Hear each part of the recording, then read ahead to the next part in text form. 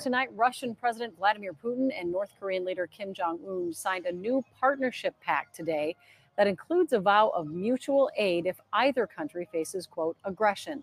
This comes as both face escalating standoffs with the West. The U.S. is concerned over a possible arms agreement where Putin receives badly needed weapons for the war in Ukraine, and North Korea could get the technology to enhance its nuclear weapons and missile program. You're never going to go back to your... Concerned about World War III, Russia's nuclear doctrine calls for the employment of nuclear weapons. The West and the East are going to be fighting on the opposite side, and he's assembling the coalition to target both U.S. homeland and allies. Putin wants to make sure that he builds an anti-U.S. axis, which includes North Korea, China, Cuba, Venezuela. Breaking news coming out that for the first time in 24 years, Russian President Vladimir Putin is going to be visiting North Korea. And what do you think they're going to be talking about? Well, I'm going to be sharing with you what it is the experts are saying. And yes, they are saying there's discussions with the current conflicts all over the world about World War III and Russia and North Korea unifying. And they believe these talks have already taken place between China and Russia as well, and that Putin is now getting North Korea on board. Now, this comes, as I shared with you just yesterday, that Russia called NATO's chiefs nuclear remarks an escalation of tensions. Now, what was it that they said that made Russia so mad and feel like this is escalating tensions towards potential war? Well, it's the same thing we saw the United States say last week as well, and that is that they could be deploying more nuclear weapons. The United States and NATO both vocalizing they're going to be taking nuclear weapons out of storage and having them on standby ready for potential nuclear war. And this is in response to the growing threat. All right. Hey, shalom, shalom.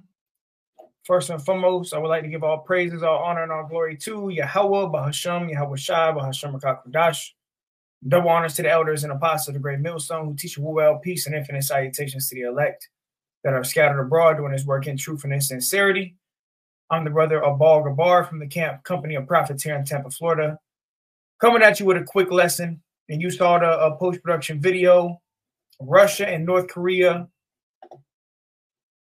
teaming up against the U.S.A. Okay, they recently just went through with a pact, a war deal, that if they were attacked, they would pretty much come to each other's aid. We know that this all plays part in Bible prophecy. Okay, according to Bible prophecy, Mystery Babylon the Great, also known as America, will be utterly destroyed with nuclear missiles.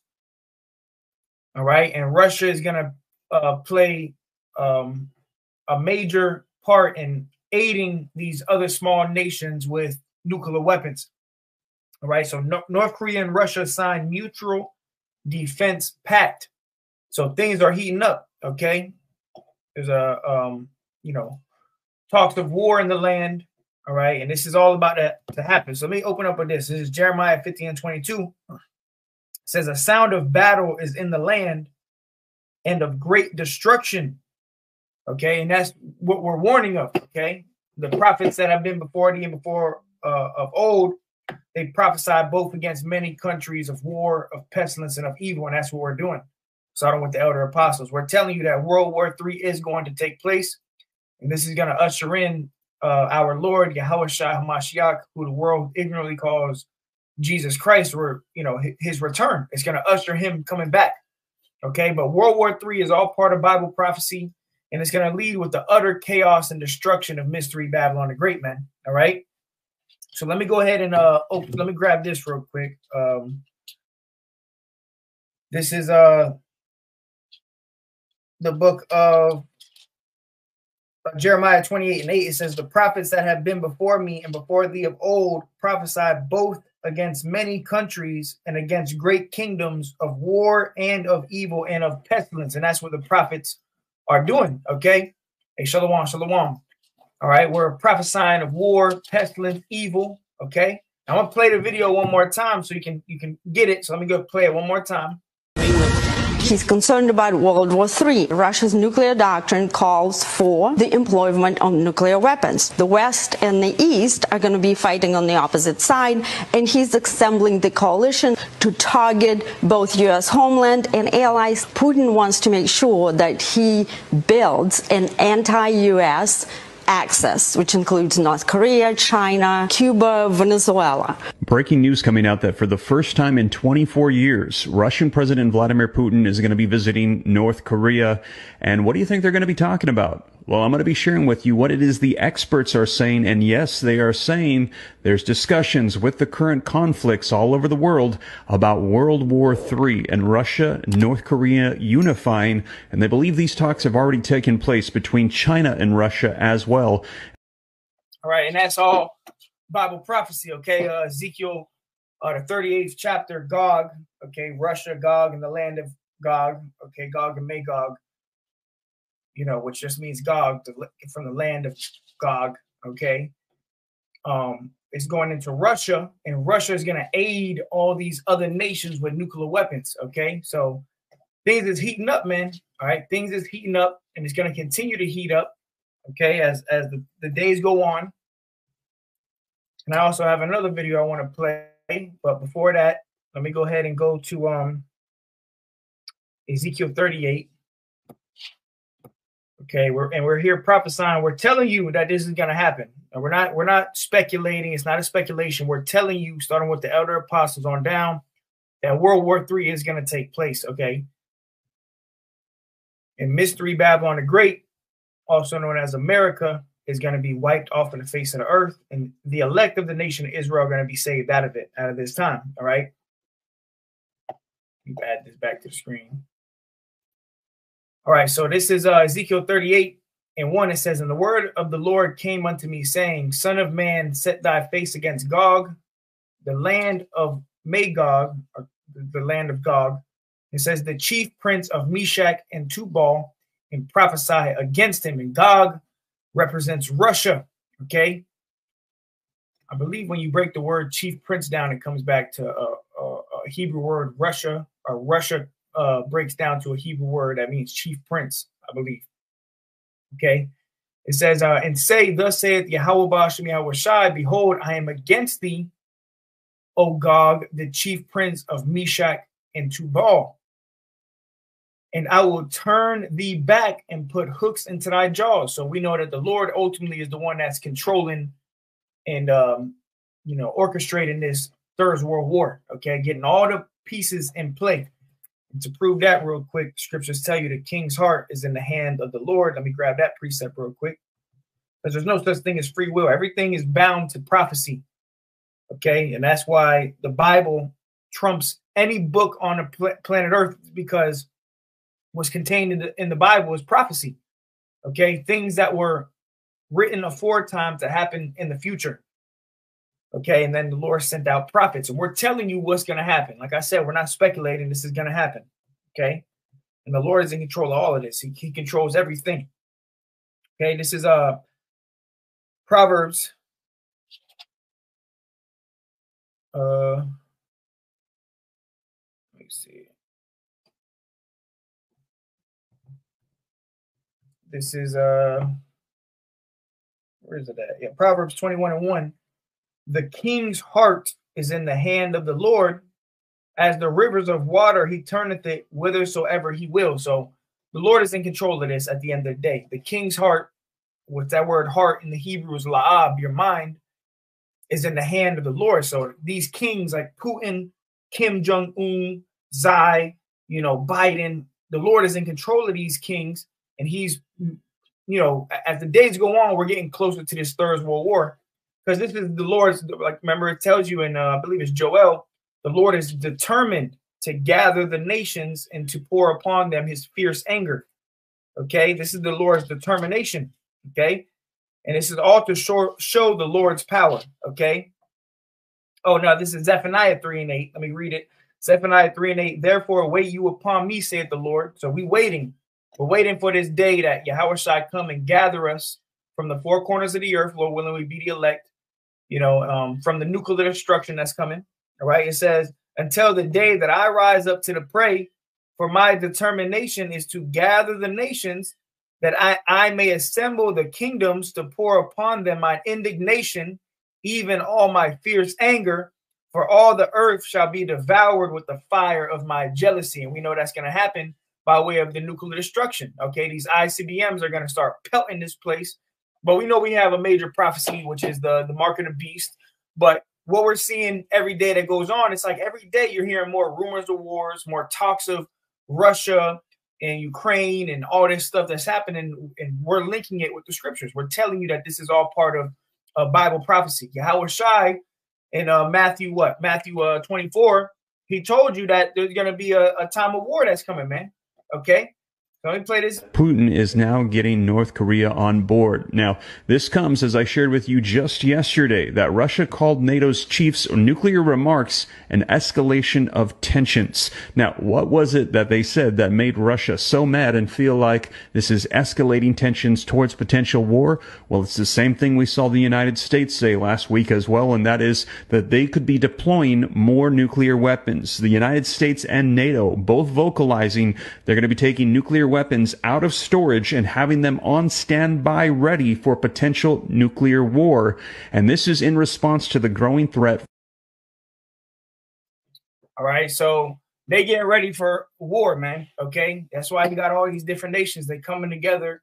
You got the BRICS nations. You got Russia that's, aiding these other nations because this major war is about to take place, man. So all praises to Yahweh Shai Yahushua. Every day that goes on, we one day closer to this war popping off, man. Okay, one day closer. Every day that goes on, okay, and we're going to constantly give the warning, like the scriptures tell you. We're blowing the trumpet. All right. So back to Ezekiel 38:4, it says, "And I will turn thee back." Remember, this is concerning Gog and Magog.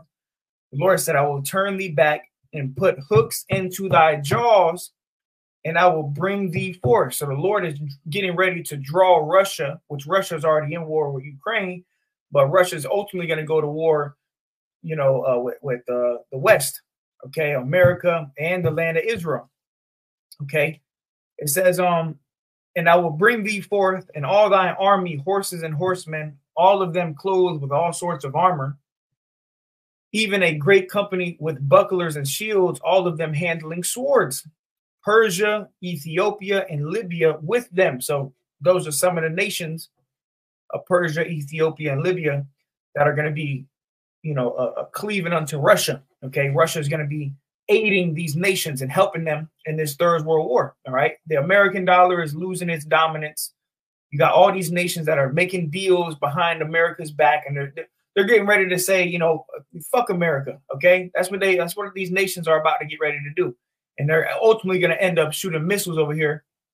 That's going to cause that lake of fire. Okay, in the book of Revelation, America is going to be that lake of fire. Okay, but it says, Gomer and all his bands, the house of Togarmah of the north quarters,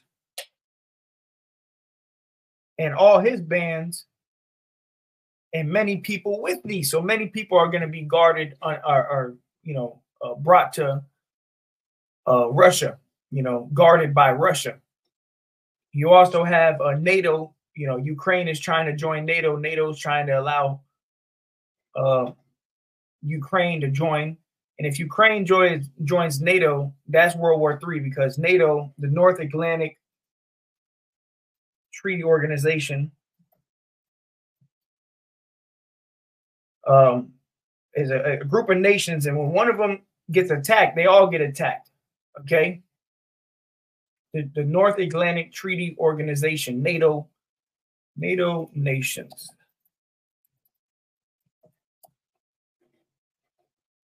All right, you got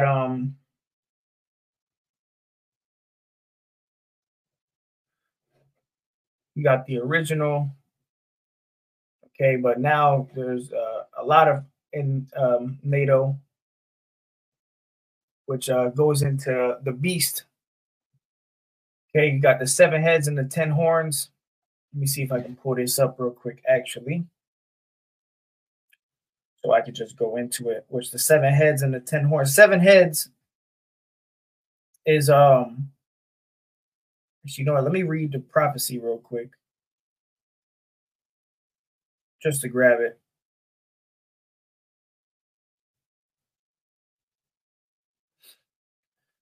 All right, this and I'm gonna grab it real quick. In Revelation 12:3, and appeared another wonder in heaven, and behold, a great red dragon, which represents the the Edomites.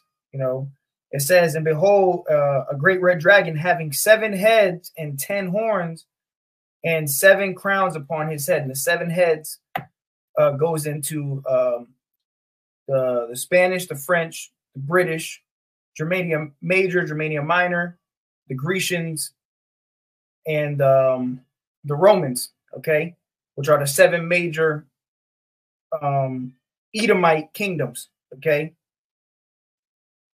And I'm just going into this for edification. So let me go ahead and find this real quick to get the 10 horns, because now there's more than 10, okay, which I'm going to read some of these NATO nations, okay. But let me grab this real quick. All right, right here. And the 10 horns, represents the common market, or the European Economic Community, EEC, established in 1958, today known as the EU, the European Union. Okay, it says Belgium, Denmark, France, Italy, Luxembourg, Netherlands, Greece, Ireland, England, and West Germany. Okay, NATO is an acronym for North Atlantic Treaty Organization. It was established August 4th, 1949, consisting of 19 nations: Greece, Italy, Spain, France, West Germany, United Kingdom, Portugal, Belgium, Netherlands, Luxembourg, Canada, Norway, Denmark, Iceland, Turkey, United States, Poland, Hungary, and the Czech Republic. These nations make up NATO, which is the beast. Okay, so now they're trying to get Ukraine into NATO, and NATO has it to where if you attack one of these NATO nations, all of them have to come to that one NATO nation's aid. So if Ukraine joins NATO, that's war. Okay. So I want to grab this other video I came across right here. So let me go ahead and play this. All right. We entering in some beautiful times, man. A time of great death, war, and famine. Okay. And ultimately, we know that the scriptures tell you the beast shall hate the whore. So these different, even America's allies, that are part of NATO, they're going to end up shooting missiles over here too. Okay, the whore represents America. The great whore that rideth upon the beast. Okay. So let me go ahead and play this. Let me share my screen real quick. This one right here. Right. Skip the damn ad. Question? Yes, that's your child needs these 3 key factors to get into an Ivy League or top 25. Well, NATO appears barreling towards World War III. This after President of Russia, Vladimir Putin, offered up a peace agreement, which NATO, unceremoniously crapped all over.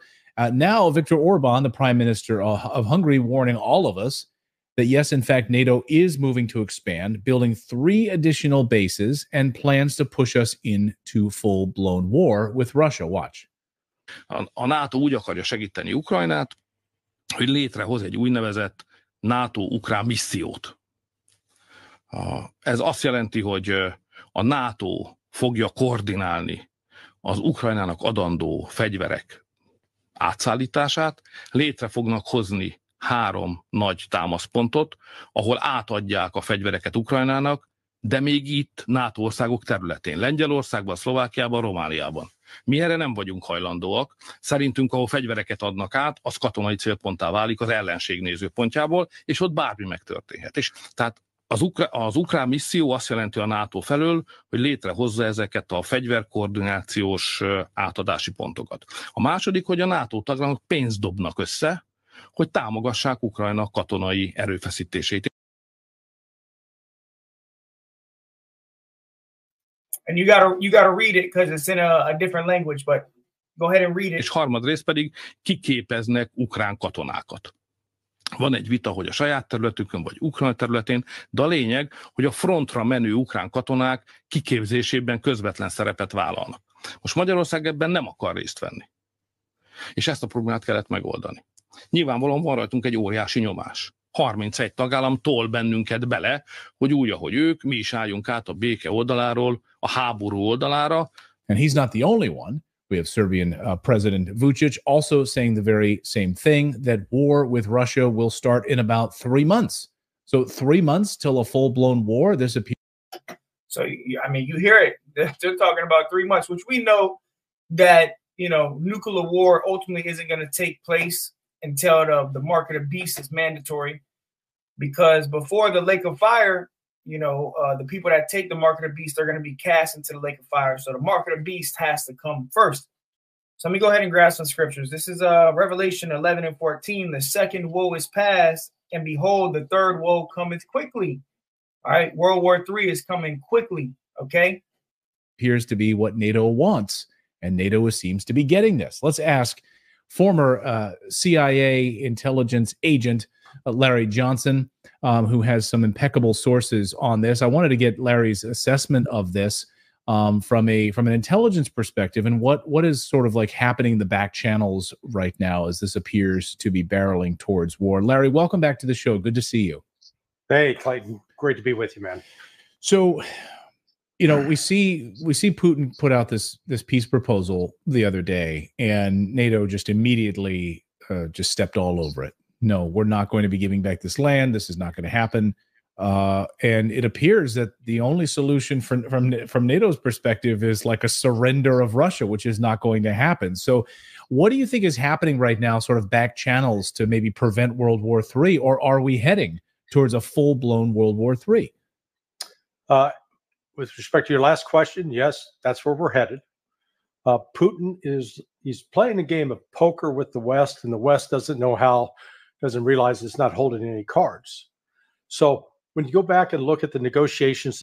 Absolutely right, especially when all these nations are getting ready to turn on the West, okay, which is all ties into Bible prophecy, okay? Let me grab this. This is Jeremiah 50:9. For lo, I will raise and cause to come up against Babylon. All right, I will raise and cause up to come against Babylon. Babylon is America. An assembly of great nations from the north country. And this north country primarily is Russia. Okay, and they shall set themselves in array against her.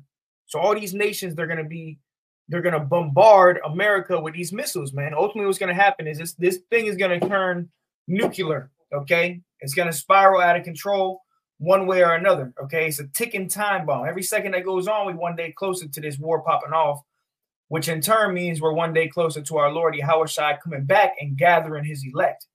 Okay, but it says, and they shall set themselves in array against her. From thence she shall be taken. Their arrows shall be as of a mighty expert man, and none shall return in vain. And these arrows represent the ICBM missiles, okay? The intercontinental ballistic missiles, ICBM.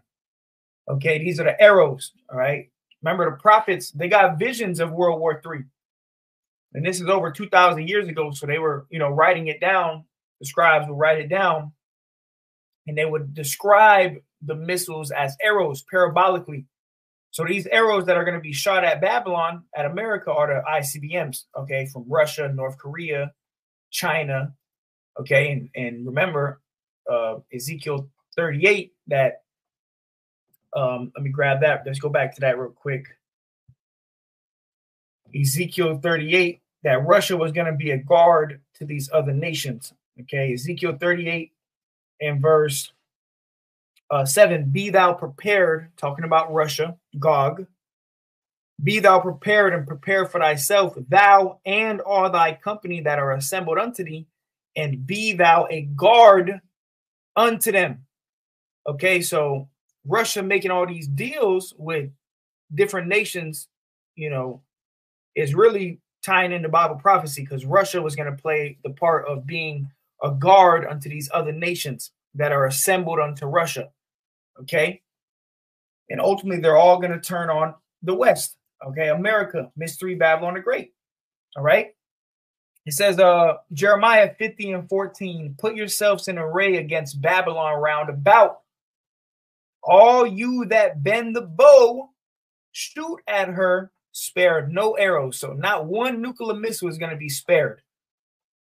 When it said all you that bend the bow, that's talking about everybody that has nuclear missiles ultimately are going to shoot them at America, okay, at Mystery Babylon the Great, okay, which is going to cause that lake of fire. That's going to bring that final plague where people's flesh is going to consume off of their body, man, okay? And this is reality. There's no way around this. Every day that goes on, we one day closer to that day. One day we're going to wake up, brothers and sisters of the faith, the 144,000 and everybody that's on earth on that day, you're going to wake up one day and it's going to be that day. And America is going to be destroyed in 1 hour, man.